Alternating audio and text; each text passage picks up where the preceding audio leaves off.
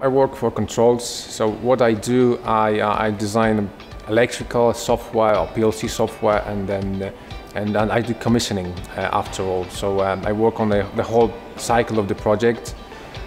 So basically, when the project is completed by a mechanical department, then it goes to comes landed on my desk, and then I just look at it and try to design electrical hardware, then write the software, and then just go to site and commission it. The controls is like almost the last stage of the project.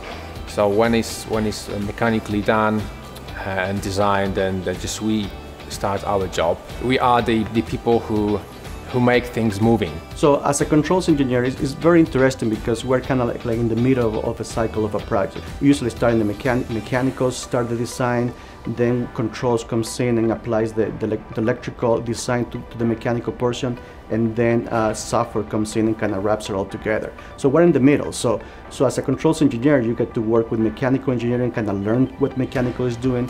You get to interface with the software group and also project management. So as a controls engineer, you can really go deep into technology. So you can and eventually work in R&D and develop things, or you can lead people. So you have chances of leading by technology or leading in processes and people. In day-to-day basis, as a controls engineer, you will get to work mainly with your mechanical engineer counterpart, but that doesn't mean that it ends there. Once the project gets turned over to us from sales, there will be a turnover meeting. You get to interact with the sales guy, the solution developer, and then once the project gets kicked off, you get in touch with project management. So basically your project manager is their point of contact between our internal customers and our external customer.